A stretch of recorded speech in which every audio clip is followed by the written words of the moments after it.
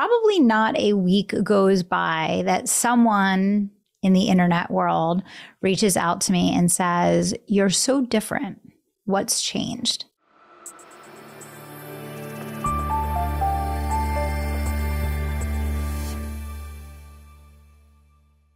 They asked me about my energy. They asked me about the way that I post, about the things that I speak about.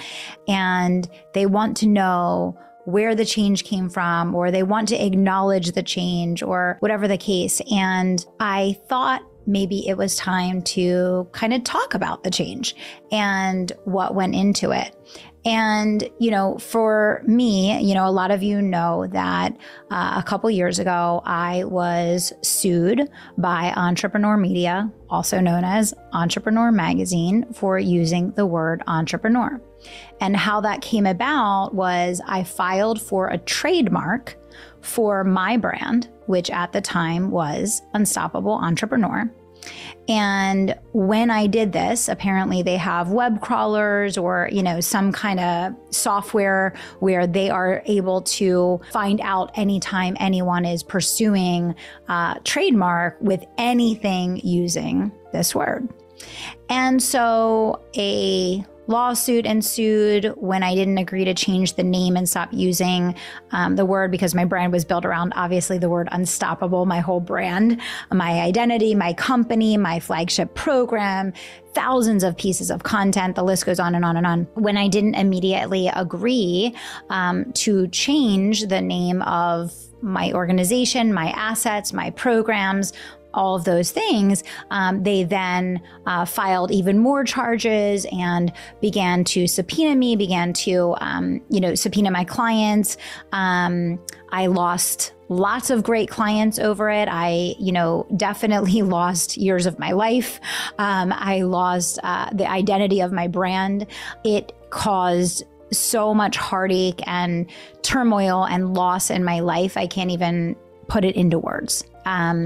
I didn't sleep for, I want to say close to a year.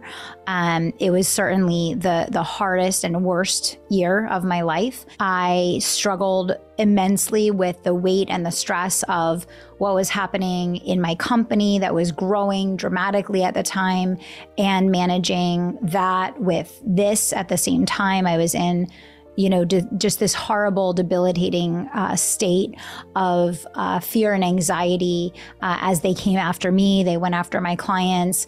And basically, in so many words, essentially in their own legal jargon, let my legal team know that they were either going to get me to change the name, or they were basically going to take me out of business. I don't have the exact words or phrases that were used, but the best way I can describe it is that what my lawyer said to me was that essentially it was called legal blackmail.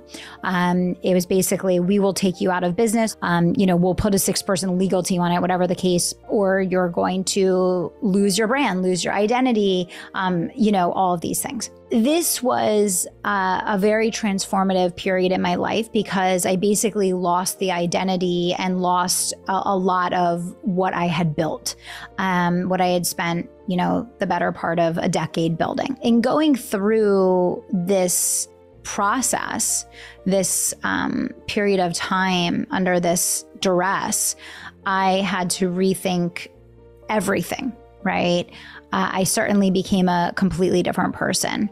And it was the first time in my life that I was not able to outwork the situation that I was in.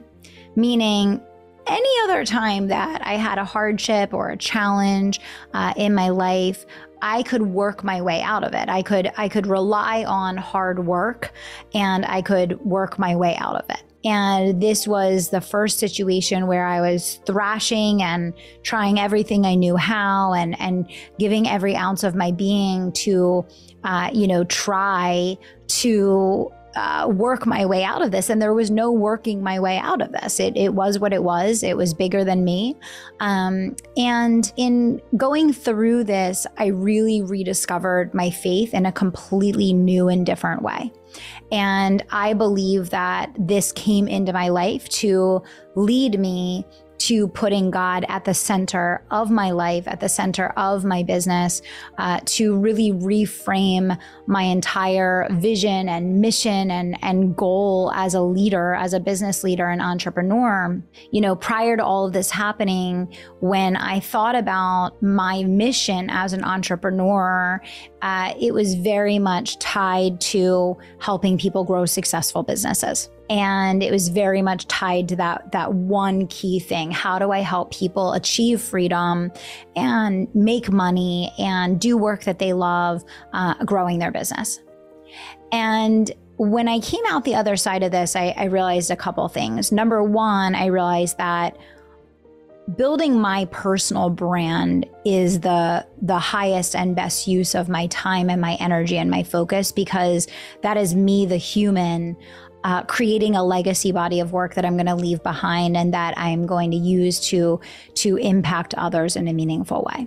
Number two, I realized that in order for me to fulfill the mission and the purpose that God instilled in me and my reason for being here, that I was not going to do that through one company. I was not going to do that through one mechanism of business coaching, for example, that just so happens to be a vehicle, the vehicle that I started with, but that there was going to be a lot of different ways that I was going to touch people and reach people and serve people in order to help draw them to their highest calling and potential and to have success in business and in life. Number three, I realized that really my highest calling above all else is to lead people back to God and to start openly expressing my faith and openly sharing my faith journey and openly having conversations like this one, for example, where I was forced to surrender. I didn't willingly choose to make faith the center of my life. I didn't willingly go to God. I went to God in a moment of despair where there was no other option. I literally would pray on my walk every single day to not have a heart attack and die, because the stress was so bad because of the combination of many things that were happening in my own company and then dealing with this on top of it. That led me to realizing my ultimate purpose, which is so much greater than, for example, building a coaching company, right? My greater purpose is to be a leader that helps people to prioritize faith and family, and to also do fulfilling work that matters in the world, and to do that work in a way that can both make them money and allow them to do good and allow them to prioritize their faith and their family above all else. And as a byproduct of doing fulfilling work that allows them to make money and do good, achieving financial freedom, right? Achieving the freedom of choice, achieving, all of those other elements that we want as a byproduct of doing our best work and living our highest calling.